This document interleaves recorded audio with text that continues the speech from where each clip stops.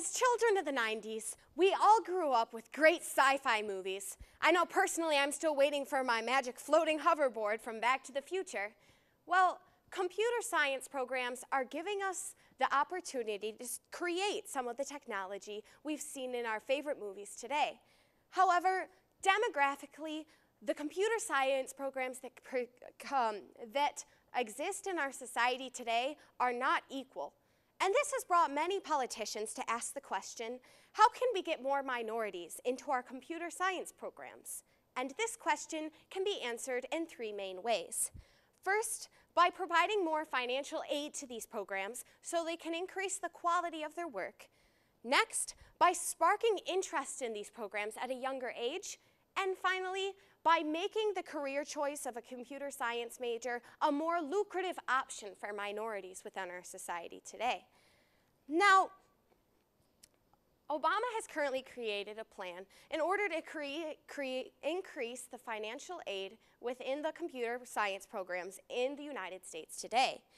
He looks at the programs as no longer an elective, but a necessity if the United States is looking to move on within the computer science technology programs.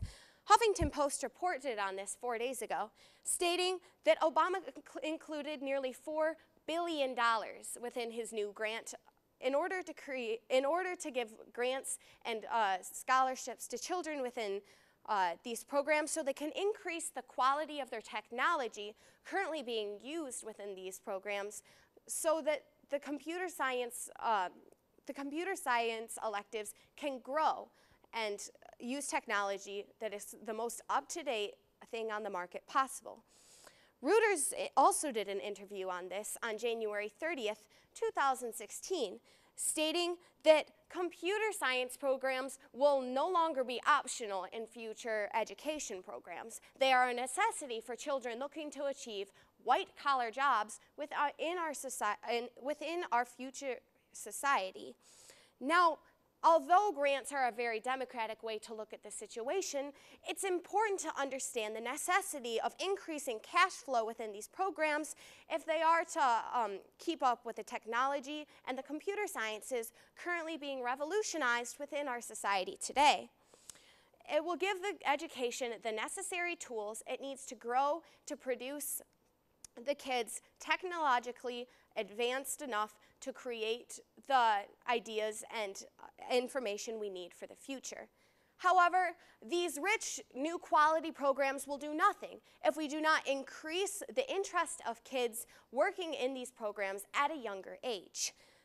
All kids love computers nowadays. They love playing on their iPad, playing Angry Birds, but very few of them actually care how the information works.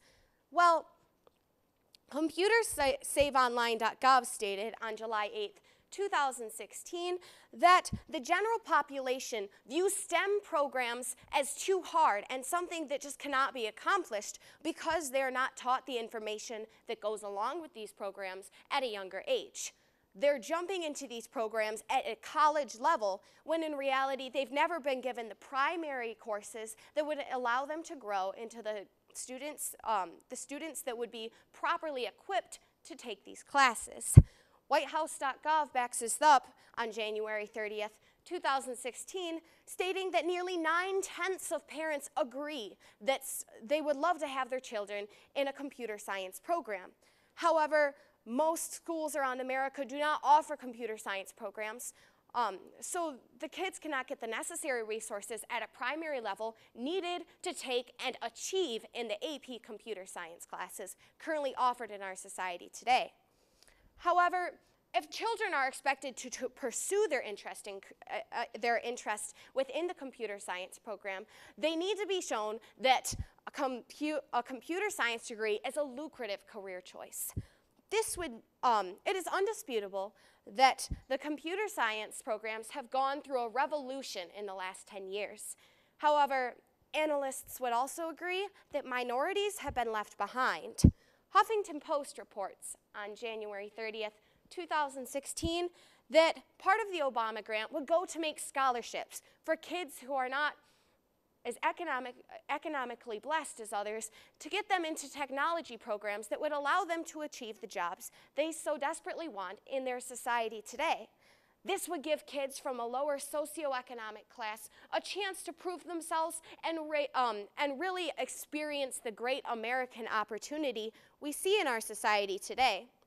Washington Post also reports that on February 1st, 2016, that Microsoft would like to work with Obama to talk about the future of their company and how they can incorporate minorities within the ideals of the corporation so that they can put on a better face for the media today and give these kids an opportunity to grow into the future of America. Minorities will be a huge part of the American workforce in the future as the number increases every day, so it's important to incorporate them into our technology programs as well.